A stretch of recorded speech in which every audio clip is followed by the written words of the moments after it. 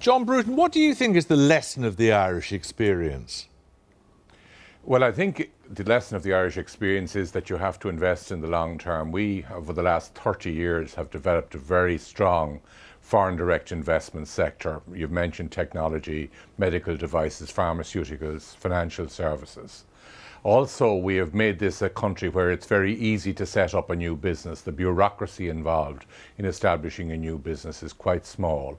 And that has encouraged a lot of Irish people to set up businesses spinning off from the high-tech sector, and has enabled us to be in a situation now where our services exports actually exceed our goods exports. So we are a very dynamic economy, and we're also an open economy in contrast to, say, Greece, Portugal or Spain, where they basically trade within their own nation. We export and import much more, which means that... Anne Pettifor here, if I may. Sorry to cut across you there.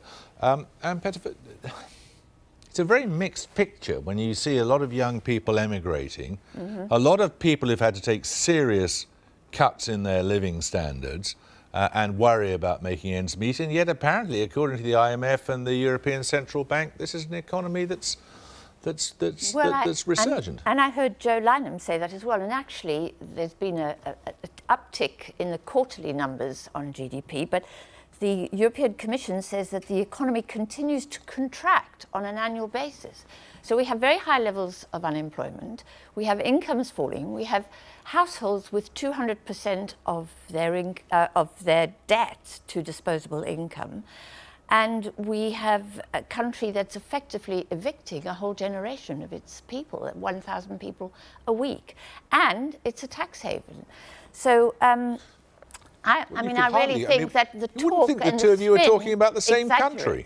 Well, exactly. I think that there's a lot of spin going on about Ireland. I think really the economy has not been restructured. Not a lot has changed since the crisis. John Bruton, do you think... go on. Well, just I'd like Anne to know that at the height of the crisis, we were losing jobs. The number employed was being reduced by 8,000 a month. We're now adding jobs at a rate of 3,000 per month, and that has changed completely. And Ireland is not a tax haven. Ireland has made a deliberate decision to have a low corporate tax rate, but that's a transparent system of taxation with no special deals for individual companies like you see in certain continental European countries. But John, the fact is that... Of course we do have a problem with personal debt. That's how we got into the difficulty we're in. But the level of personal debt is being reduced, and the government has on every occasion met the fiscal targets that it set for dealing with its own financial problems. But John, you must admit that one of the reasons why Ireland is having trouble accessing the ESM is that Ireland's European partners are really quite angry about the corporate tax levels, about the fact that they are effectively subsidising Ireland. This is another argument altogether. No. I mean, we are being lent money by our European partners upon which we're paying interest. That's not a subsidy.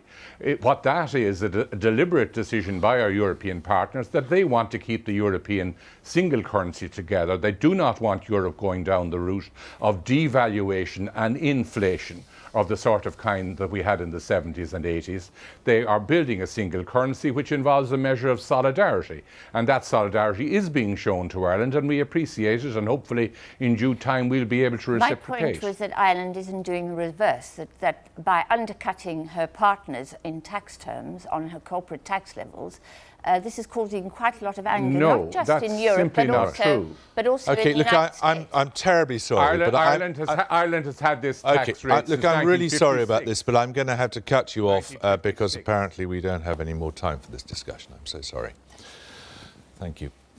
Now, a rare encounter with genius. The shy chanteuse Lady Gaga is coming back from a debilitating illness with a new album.